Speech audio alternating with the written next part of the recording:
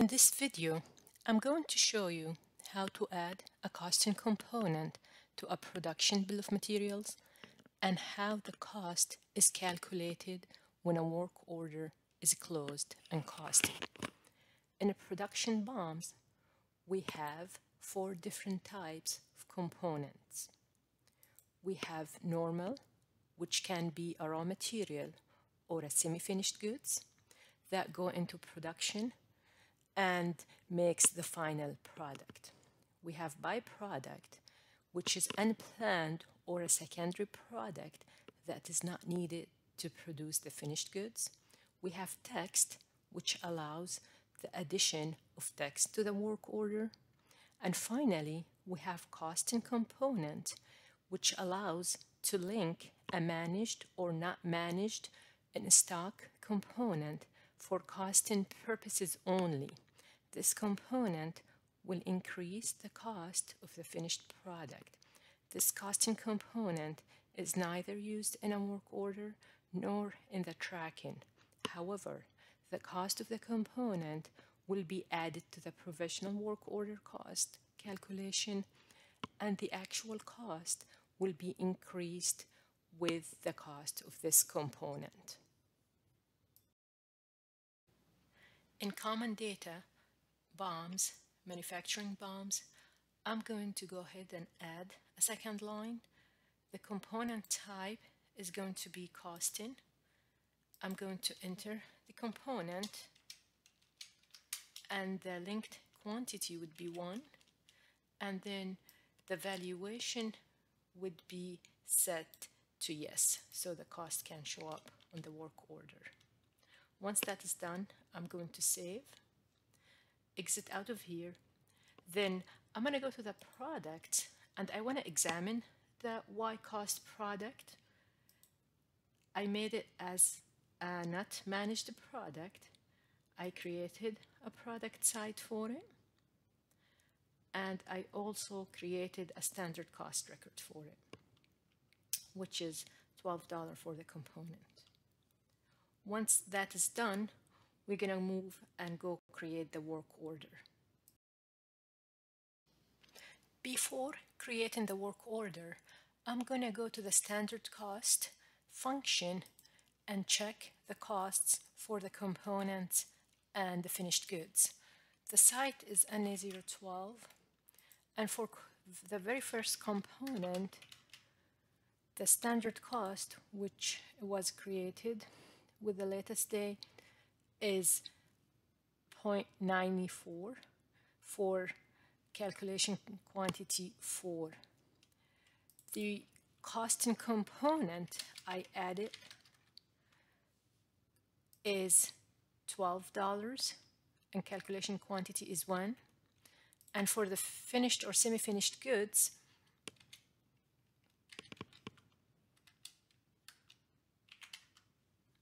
the cost for it is 131, the total cost for calculation quantity of 1. As you can see, this standard cost only has the component cost, the raw material. It does not have the costing component because I have not run the costing calculation on it with the Y cost. Once that is verified, I'm going to the work order function and I'm going to create a work order, which I already did for the semi-finished goods SFI 007 with released quantity of 1.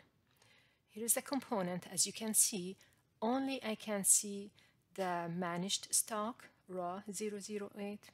The costing component that is identified on the BOM will not show on the work order. Once the work order is created, under provisional cost inquiry, as you can see, the material cost is 12.3796. The $12 is for the costing component. The 0.3796 is the cost of the raw material multiplied which it was like 0.094 multiplied by 4. Once that is done, I'm going to exit out of here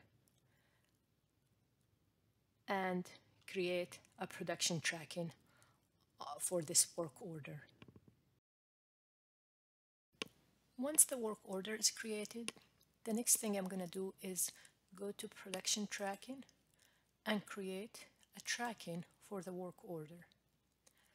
I'm going to click new, enter the site, enter the work order number. I'm going to track the operation, production, and material. I have 3 steps in the operation. I have 1 finished goods or semi-finished goods, and I'm going to use 4 quantities for the component. Notice that the costing component is not showing on the tracking either. Once that is created, I'm going to click create, or once that's entered, I'm going to click create. Then I'm going to exit out of here. I'm going to go to work order close. I'm going to enter the site and the work order, then click the close button. Yes to the message, close the work order, and then this is the production cost calculation. So I'm going to go ahead and click yes. Once that is clicked, the system will calculate the cost of the work order. Once the work order is closed and costed, the next thing I'm going to do is to go to WIP cost inquiry and check the cost of the work order. I'm going to access the WIP cost inquiry from the work order.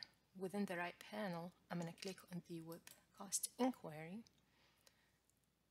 As you can see, the tracking flag is closed and costed. For the material, the expected cost was 37 cents because that is coming from the standard cost for the finished goods. I have not rolled the costing component into the finished goods or the semi-finished goods. So the system expecting the cost to be 37 cents. However, the actual cost based on the calculation of the work order is 12.37, which includes the costing component, Y cost, plus the raw material, raw 008. However, notice there is a variance because the cost or the costing component was not rolled into the finished goods. Now, if I exit out of here, and if I go to the standard cost calculation, and if I roll the cost again,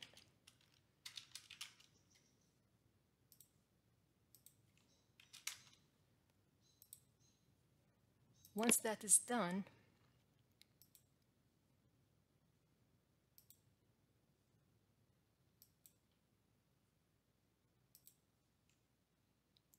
if I go back to the standard cost record and look up the SFI 007 for site NA 012, notice the very last record. Notice that now the 12 for the Y cost or the costing component has become part of the component. So my component cost now is 12.37. So if I to process a new work order with this new standard cost record, I will not have a variance. The cost will be the same, but there will be no variance. The actual cost is going to be the same as the expected cost.